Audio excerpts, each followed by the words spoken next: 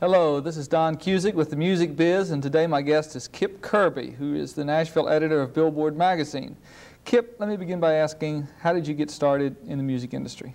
In a very roundabout way. I actually didn't come into it from a college degree or years of freelance writing and journalistic experience, Don. Actually, I came into it via bartending. I was working at a club called the Exit Inn, which was, at that time, a major national showcase club, and record companies would bring people in like Linda Ronstadt and Steve Martin, and we had jazz and country and rock and so forth. And I would go in early and I'd hang around the sound checks and I'd get to know the acts, and I started learning about the way they worked with audiences, and we talked about tours and what was working and what wasn't. And I started doing freelance writing at that time for a couple of Nashville publications, and eventually the club was sold. I escalated into the position of publicity director, and one day I heard there was a staff reporting position open at Billboard magazine. So with no trepidation, great courage, and nothing to lose, I applied for the job and more or less talked my way into it. You worked at another trade for a little while, didn't you? At Record World? Very briefly. I filled in doing a lot of temporary things. Yeah. I mean, I was literally a jack of all trades around Nashville. Yeah. And who was the editor of Record World at the time? Well, you were there. Oh, thanks for mentioning that. Oh, I see what we're leading into. All right, okay, yeah. Okay, now what is a trade? A trade is a publication designed to educate people in a particular field about ways that they can make money or increase their business in that particular field. Billboard's an international trade, as you know. We reach over 100 countries around the world, and our subscription or circulation is about 43,000 a week. And who reads Billboard? Billboard is a horizontal publication, which means that instead of appealing to one segment of the entertainment business, i.e. radio or video, we appeal to anyone connected with the music business. That could be A&R people at labels, it could be producers, it could be artists, it could be talent agents or bookers. We also cover computer software, we cover recording studios, video companies, video production, record production, pressing, international news. So we appeal to anybody who is involved in any peripheral way with the entertainment industry. When you say international, you have subscribers all over the world? Mm-hmm. Okay. And we even have correspondents in places like Moscow. Every now and then there'll be a Moscow or a Beirut dateline. Yeah. Hey, so, and the people that read it are the ones actively involved in the music industry? For the most part. We do have fans who will pick up Billboard just to stay current with the charts or find out what's going on. How many people read it a week? Well, our circulation is clocked in at over 43,000. Most of that is paid subscribers. We have some newsstand sales. Now, within the record industry, and I'm talking about New York, LA, and Nashville, everybody says the trades are so important. Why are they important? The trades are important because in certain ways they dictate what is happening, what is going to happen, and how it's happening. We are ideally supposed to reflect what is going on in the industry. We are supposed to tell you how trends in the industry will affect your business, how you can make money, give you ideas of how other people doing what you're doing are surviving and becoming successful. But because a magazine like Billboard has charts which reflect the status of records as they go up, and because in a lot of ways we're reflecting opinions of the movers and shakers in the industry, it's almost a which comes first, the chicken or the egg type of situation. Now, you mentioned charts. What are charts? Explain those.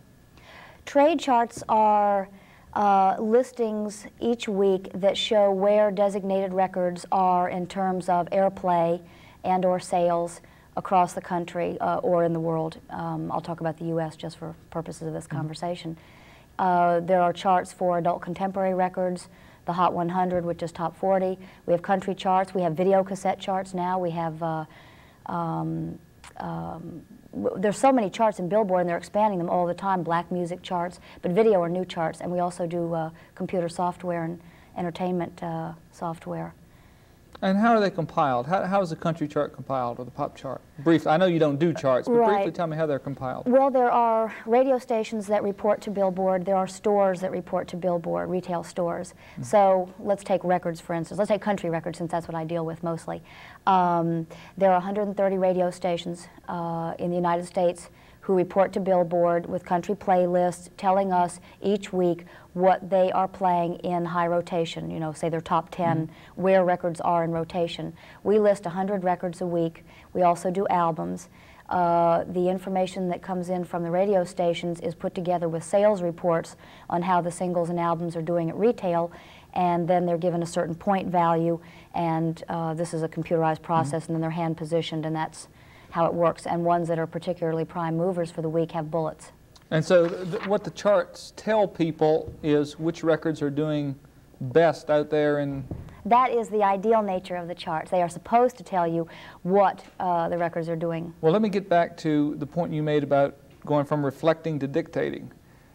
Isn't it true that a lot of people, radio stations, just look at the charts and say, aha, this is #1 on Billboard's charts, I want to make it #1 at my station, on down the line, and if it's not on the charts, they don't play it? Absolutely. Absolutely. That's the main problem that we're having right now with the chart system altogether. Radio stations are supposed to use the charts only as a median guide to see what other people are doing and how the records are stacking up. They are not supposed to be programming guides. And when radio station programmers use our charts to program their radio stations and then turn around and feed us that information back as how the records are doing in their market, it's an inbred situation that totally convolutes the reality. How could you solve that? The only way it can be solved, I believe, is if radio programmers will stop using the charts in that manner. If they will simply look at the charts as a way of gauging the success of records overall, but not using them to dictate what gets played in their market. I would like to see the charts devalued in terms of their programming status.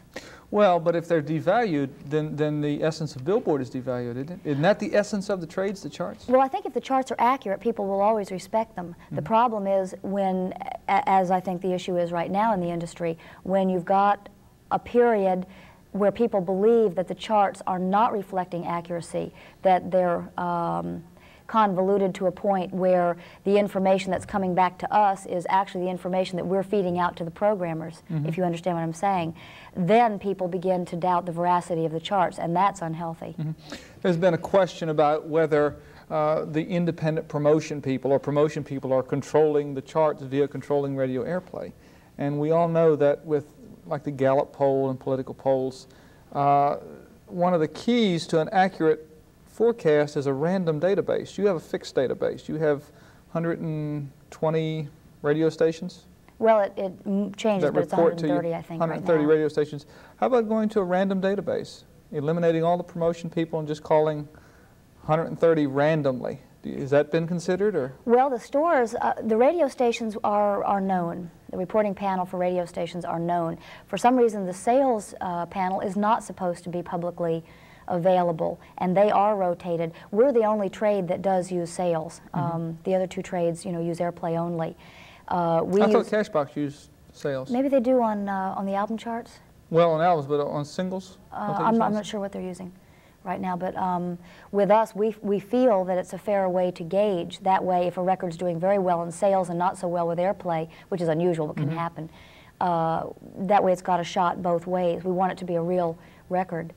But I don't know. I think that if people would understand that the charts can be valuable tools if used properly, I'd like to see the promotion game eliminated. I don't mean that promotion people aren't valuable, but I do think they should not influence as strongly as they do what gets played on radio stations around the country. There's always the criticism from promotion people and from record labels that there's something wrong with the charts. Basically what they're saying is, my record's not doing as well as I think it should be doing. But is a large part of your job answering the criticism about the charts? No, my job is editorial, and fortunately, whenever we get into issues of advertising or charts, I have people that I refer the questions to. what I tell people is, wouldn't it be neat if the real name of the game in programming was listening to the records? Wouldn't it be neat if people didn't use what has a bullet, what loses a bullet as their criteria for adding or dropping a record? Wouldn't it be great if a record with real merit, unknown artist, unknown label, whatever, wouldn't it be neat if that's what got played? Mm-hmm. But when you've got a situation as locked in as it is right now with the major labels and the promotion situation, and programmers playing along with that situation, again, I don't think that's healthy. But aren't we in a research-dominated society? We're always gathering research, and the charts are one more tool I wonder of research. About the research. I wonder, because when I speak to college classes, when I talk to people who are not in the industry, what they tell me over and over is, how come radio is so boring? How come I hear the same records over and over no matter what station I punch? And I tell them it's because of all the things we're talking about right now. Nobody's going to go out on a limb and take a chance on breaking new records the way they used to when the name of the game is bottom line, when radio stations have enormous advertising budgets they have to meet. Or have to bring in overhead, general managers who are sitting there with the charts each week saying, well, let's see, you're not playing what Billboard's reporting is the top 30. You know, what's the matter? Don't you want your job? Is that why people aren't programming kind of what they like? That's not what radio says. Radio says that everything is fine, and research shows, and our listeners are happy, and if we play that and it's not right for the market, all our listeners will go away. And we can't afford to lose 3/4 of a point because it's, you know, X number of hundreds of thousands of dollars of advertising. But I just wonder, I miss the excitement of radio, I miss the fascination with the new product. I don't hear any of that right now. I think radio is very boring, and I'm very sad about that. Well, but is it boring because maybe it's passé, it's part of the past? No, I don't think radio is part of the past. I think radio has a slot that isn't met by anything else. I mean, number one, in the car, there is nothing that can touch radio in the car. And if anyone says television, I sure hope they're not driving along I-20. Oh, but cassette players do. Yeah. But I think that if the music on radio were as exciting as what you can flip into your tape deck by buying some unusual new cassette, then we might find people experimenting more. Why should all the stations sound the same? Why should a station in Dubuque, Iowa sound the same as one in Bangor, Maine? You know, why can't I hear more regional music? Why can't I hear differences of programming format? Don't you think that reflects the national character? We all want to be national.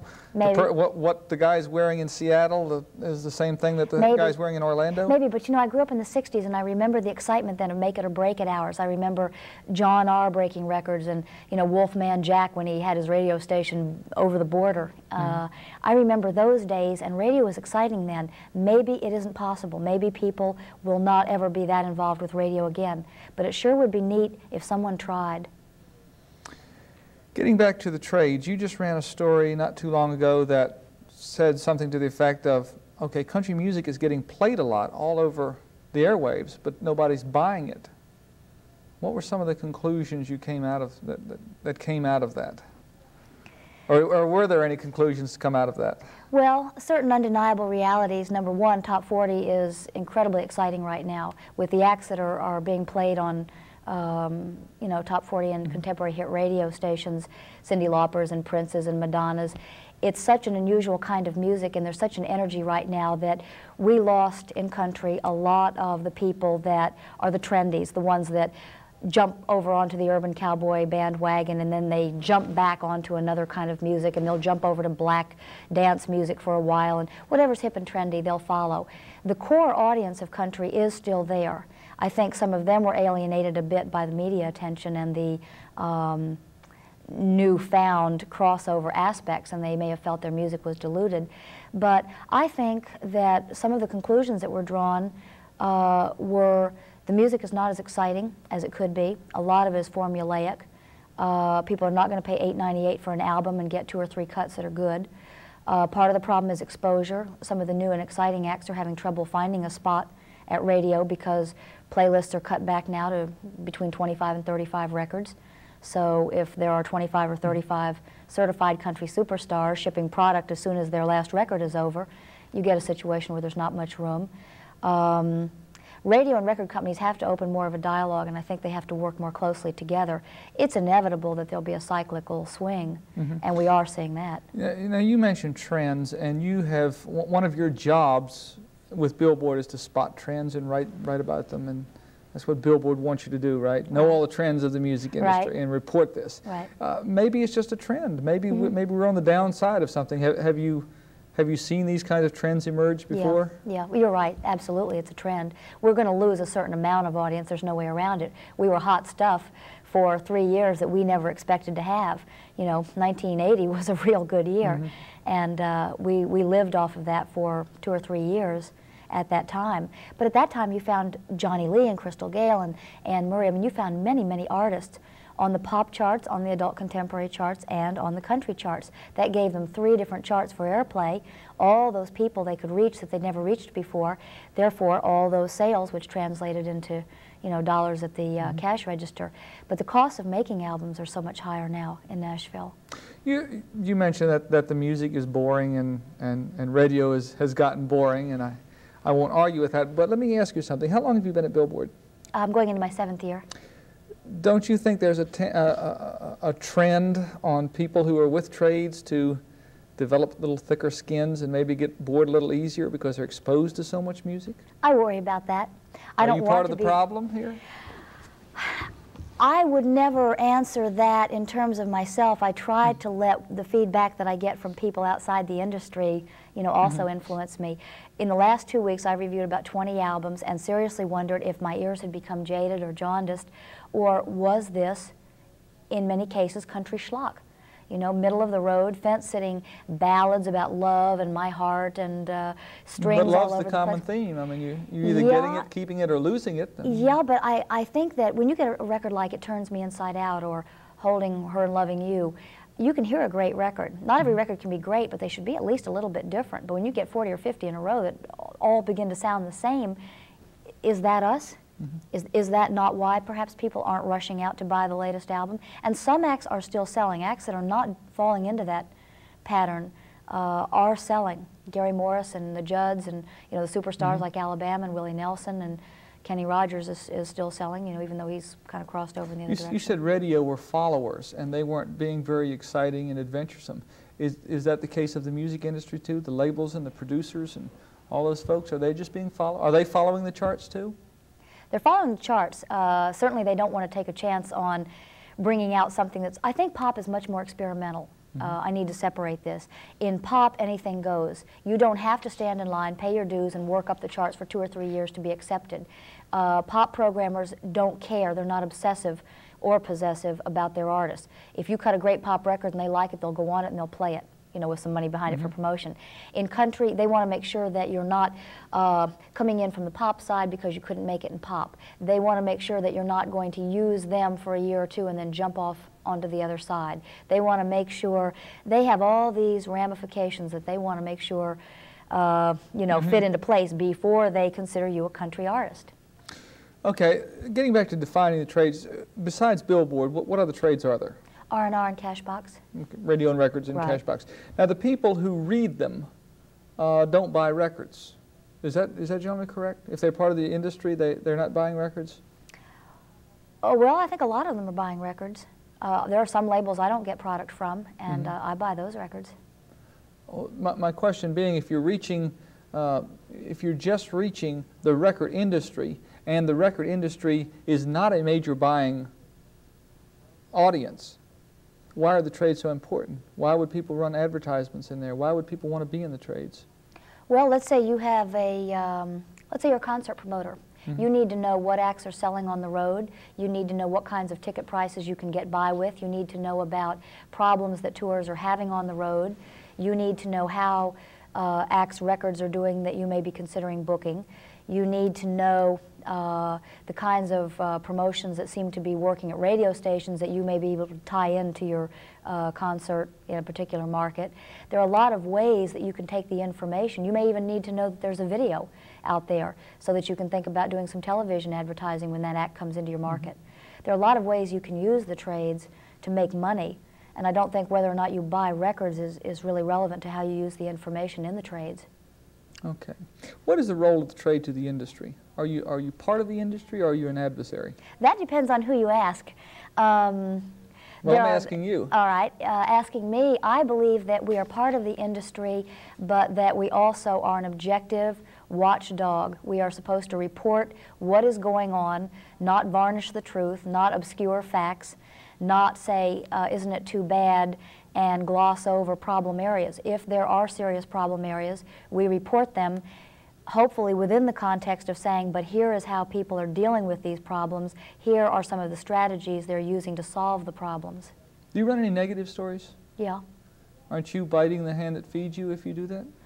Again, if you tie it, when I ran the story on the record sales that you're talking about, the numbers were not pretty. They were very unattractive. They were frightening.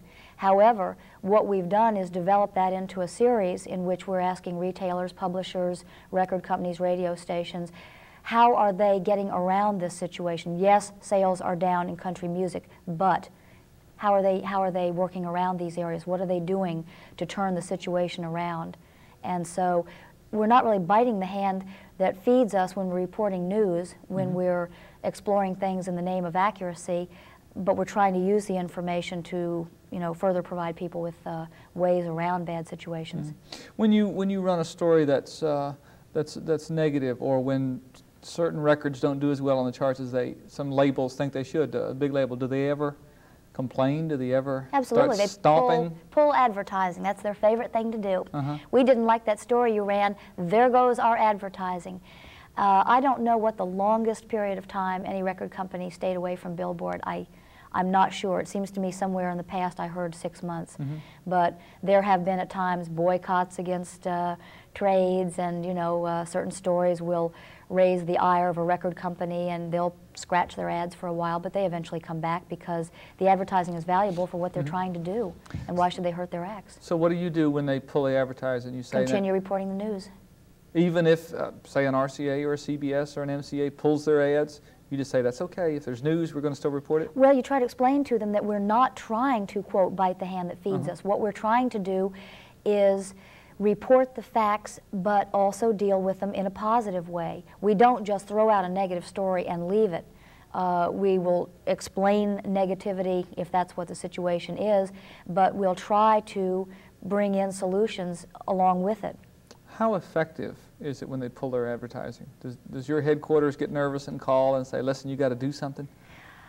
They've never done that with me. I've had a situation very recently where a record company was very upset about something that was run and pulled advertising.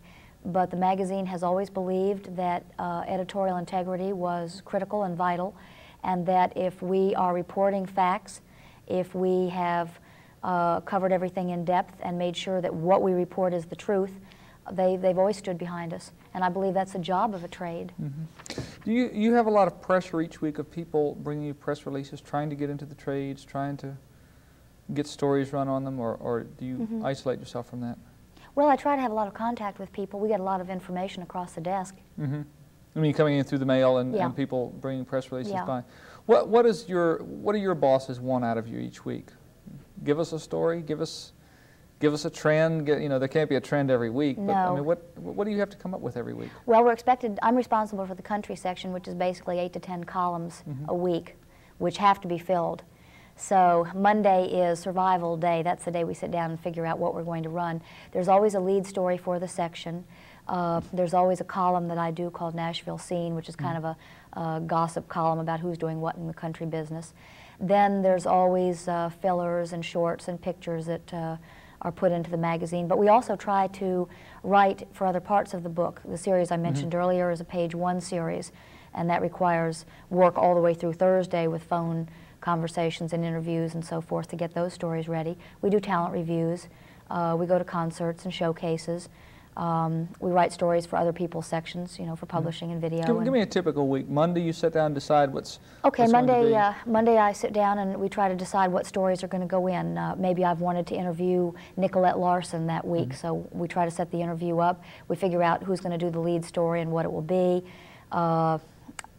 We try to figure out a couple more stories that you can't always depend on, you know, one to carry you through. Tuesday is the day everything has to be filed. It's also the day that we have to file our country album reviews. So we try to listen to them through the week so we're ready by Tuesday to file. Wednesday is the day we review all the country singles. At one time, I think we were getting in as many as 35 to 45 or 50 a week when we had a lot of independent labels that were active. But now the economics have dictated a cutback. About how many you get a week?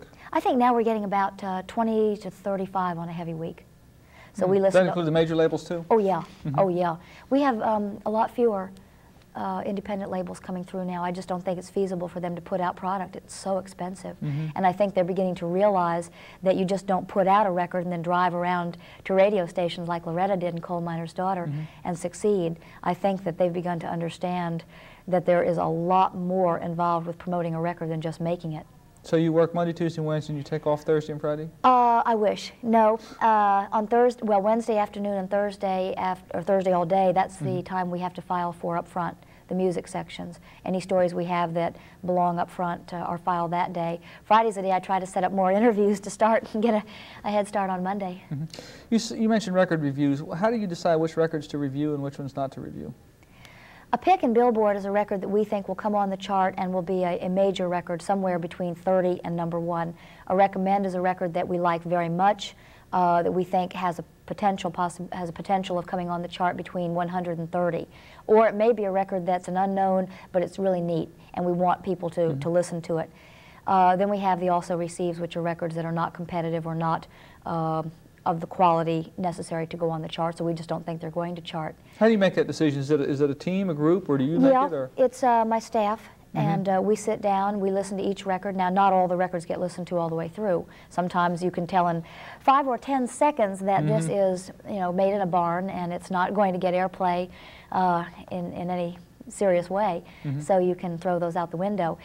Records that come in on major labels by major acts are almost automatic picks. Even if Mickey Gilley put out a turkey record, it's going to do very well because Mickey Gilley is established at country music. People like him. They will ride with him on a couple of records if they're not great.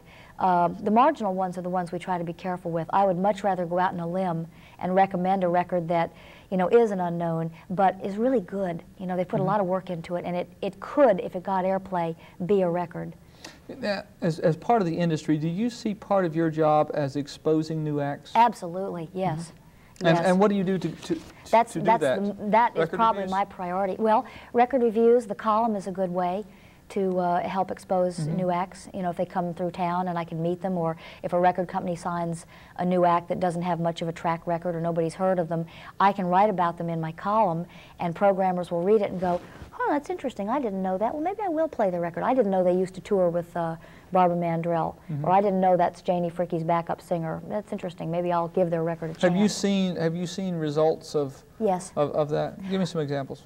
Well, in the case of Exile, they came in with a major negative. They had been a rock and roll band. They had had a #1 single called Kiss You All Over back around '78, and then nothing. And they decided they wanted to go into country music. They took a couple of years off. They went back to Kentucky and regrouped and formed an excellent band.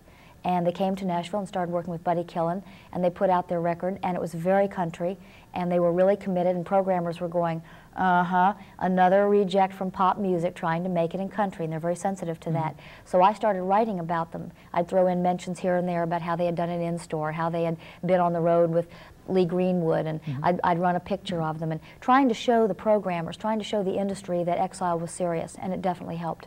Definitely helped. They've had 4 #1s in a row. Okay, you mentioned superstars who generally always get picked. How could you help a superstar? Isn't that very hard? Yeah, very hard. So why would you even fool with them? Well, I pass on the information. If Crystal Gale is doing an interesting tour, I pass it on so programmers can use it when they talk about records on the air, or people in the industry will know who's doing what and what kind of activities going on. But my specialty, or my favorite thing, is trying to help new acts and expose new talent. It's very important. Is this a good place for somebody to get started? I think so. I do think so. The club scene is not tremendous here, but you've got all 6 major labels represented here.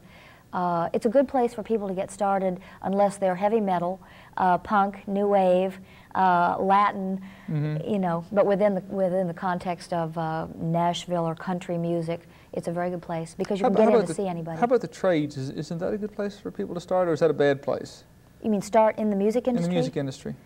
I think it's a very good place because you get a tremendous overview. I often feel like I'm the hub of a wheel, and I get to look out all the record companies, all the publishing companies, everything that goes on. You're in the middle, and it's all going on around you. And I think that it would be very difficult at this point to go to work for one record company or one booking agency, because I think I would feel very isolated. But being at the hub like that, isn't there the danger of making enemies somewhere along the line?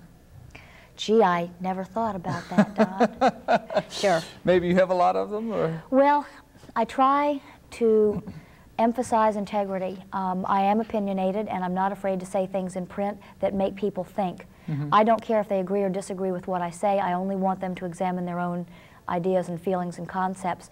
And I try to be very fair and very open and very honest. And if someone disagrees with me and they write in and say, I totally take umbrage at your last column, and here's why, a lot of times I'll print that. You know, I love dialogues. I love to get people talking. I love to stir up dialogues that may result in something positive happening. As far as enemies, well, some people don't like to hear anything but what they want to hear, and if that's so, then certainly I suppose I have them. What's the toughest part of your job? What's the hardest thing you have to do each week? Dealing with the political pressure.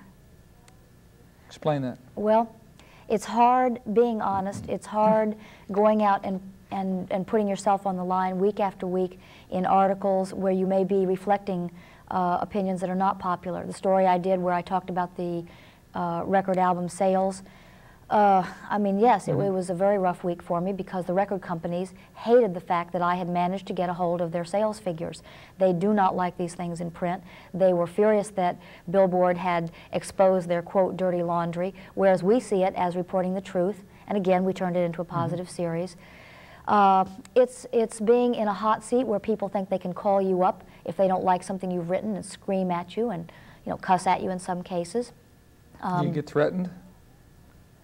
No, I never have been threatened. I don't mean threatened in your life. I mean, well, you're going to lose that job if you know, yeah. Oh, yeah. We'll get your job for that. Oh, absolutely, yes. But I figure if I'm doing a good job, and if I'm accurate, and if I'm open and fair, and if I don't let personal bias ever influence what I do, then I believe that I'm doing the best job I can. Is this very lucrative? Do the trades pay you millions of dollars to put up with all of this pressure? Yeah, no. Wade through all this crap? No, I don't think writers ever get paid particularly well unless they're Jacqueline Suzanne or Stephen King. No, trades are not particularly lucrative. But there's so many fringe benefits or perks, as they're called, that come along. No, not payola. No, I've never had anybody offer me payola. I have been flown to see concerts when people wanted me to see their acts. Or if I were doing some people consider that payola? Well, if I'm doing Christmas gifts and things like that? Yeah, well, there are not very many of them anymore, but I don't let it influence what I do. If someone calls me up from a label and says, we want you to come and see the Kenny and Dolly concert in Louisville, and we'd like you to do a talent review, I tell them up front, if I come, I'll do a talent review based on what I see. And it may be good and it may be a negative review depending on what happens on stage. If someone flies me to a showcase to see a new act and they expect that that means I'm going to write about the new act for 3 weeks after that, I make sure they understand that I will not let what is done for me in that context influence how I deal with it in print. I always want to see new talent. I want to see concerts. I want to be involved in what companies are doing, and if it means taking a trip with them to, to see some of it, fine. It's how you use that information that's important, and I will never compromise the integrity of my magazine or what I do for a trip or a perk. Okay. Well, thank you for being with us today. That's Kip Kirby with Billboard Magazine, and this is Don Cusic with The Music Biz.